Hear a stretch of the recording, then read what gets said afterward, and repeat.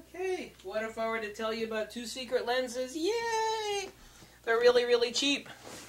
Super cheap. I have the links below.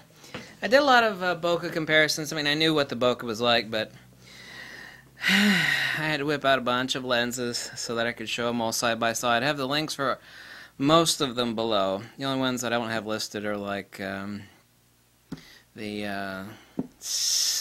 Takomar 50mm 1.4 and the Takomar 135 3.5 and 2.5. But anyway, I got two secret lenses I've not mentioned before, and here they are. They're really awesome, and I got so many lenses here. It's like, where are they at? Without hitting the microphone. Here we go. These are the two secret lenses. They're incredibly cheap. This one is actually really easy to find. This one's slightly harder to find. And this is it. Right now I've got this on an adapter.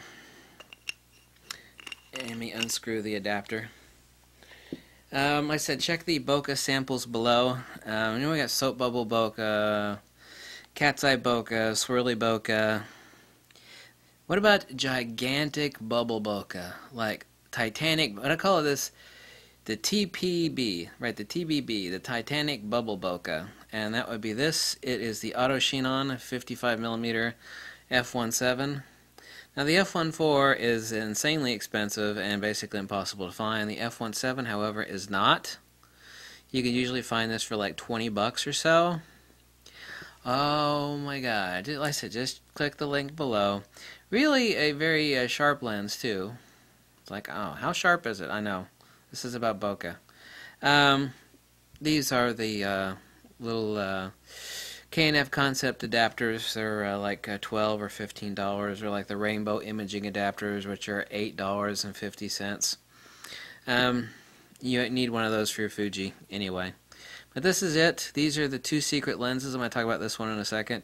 Very creamy. The pastel Titanic bubble bokeh off of this is absolutely incredible. A very high resolution lens as well. It's kind of hard to describe it in any other way. It's perfect for portraiture too. At 55mm, you have basically a near, almost 80mm portrait lens on a DX crop sensor. This is it. This is the woodpecker titties. I combined woodpecker lips and the tits together to make woodpecker titties. That's a new class designation for like something that is just not at the top, but way on the top. Yeah, I know, I'm slightly crazy. Here's the other one. It's the Yashinon, i.e. the Yashica. This little sucker is not only tiny, but it weighs like a lead, feels like a lead sinker. I got a couple of these. There's another one over there. It's they call it the Auto Yashinon. Now, on the lens, it'll actually say f5 cm. What that means is a 50mm lens. It is an f2 lens made in Japan. This sucker actually is built as well as a Zeiss lens or a Voigtlander. So if you own a Zeiss or a Voigtlander, you know, a lot of these lenses are, you know, a little bit loose, a little bit like sloppy, if you know what I mean. Even though they work fine. Not so with this little sucker. That's it. Insanely high resolution, incredible bokeh. Like I said, the link for this is below also. This is the Yashinon, which is basically a Yashica lens. It's Yashica Yashinon. Made in Japan. 55. None of these are radioactive, by the way. 50mm, but it'll say on here that it's a 5 cm, but that just means it's 50mm, and it is an f2 lens. So these are the two woodpecker lips lenses that I recommend you keep your eyeball out for, that you'd be incredibly happy with. Incredibly. Not only very high resolution, but just absolutely mind-blasting bokeh. And this little sucker, if you could snag it for 20, 30 bucks, even 40 bucks, bullet like a Zeiss, high resolution, just the tits. Absolutely. This is the one copy that I've got. It's got a little speck inside of the rear element, except this sucker is not easy to take apart. I'd rather live with the speck on this lens than actually take it apart. So, if you want the awesome, then here it is. Okay, Yashinon, 50mm of its mark 5 cm, same thing. And the Auto Chinon 55mm f1.7. Both of these are incredible.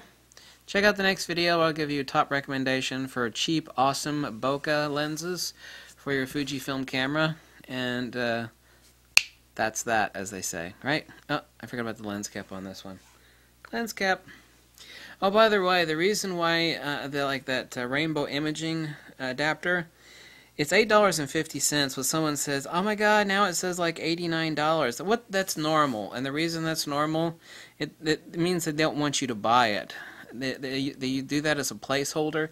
There are a lot of other companies that do that. They have a perpetual listing, and when they run out of stock on them, then they'll jack the price way up so you don't buy them until they get them back in again, and then they drop the price. It's not like the price has suddenly gone way the hell up on them. So that's the reason why people do that on eBay. Like if someone sells like 100 of something and it's like boom, I knew they would sell out of them because I listed a link to it and like a bunch of people would buy it, and when they do that they jack the price way the hell up, not to make more money but to say, you know, hey, don't buy it until we get some more of them, man.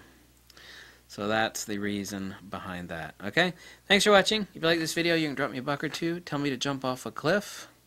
Very kind of you. The link is below. Let me know if you have any questions on anything, and thank you. Bye. Ba-dum, ba-dum, bum, ba-dum, ba-da-da-dum, bum, ba-dum, ba-dum, bum, ba-da-da-dum, bum, bum, bum.